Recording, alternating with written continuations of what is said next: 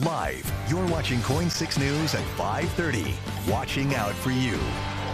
Good morning. It's coming up on 5:30 here on your Monday. You're watching KOIN 6 News this morning. I'm Travis Tyke. And I'm Emma Jerome in for Emily Burris this morning, joined by meteorologist Steve Pierce, if he ever gets over here to deliver us the morning news. I'm coming. Go ahead and take camera one here. Go ahead and take camera one here. Let's show Steve. Okay, that's where Steve should be. You're going to press the, okay, you just got to press the play button, Steve? Is that what we got to do here? It's all good. This is just a little tease ahead to your 7-day forecast. Watch, here he comes. Hey, the magic of TV. Steve Pierce.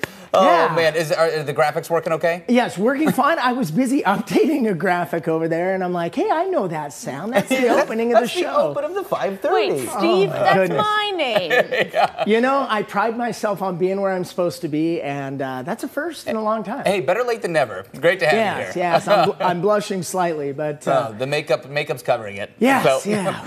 All right, well, take it away. How's it looking outside? Let's talk about some weather here instead of just hanging out all morning long.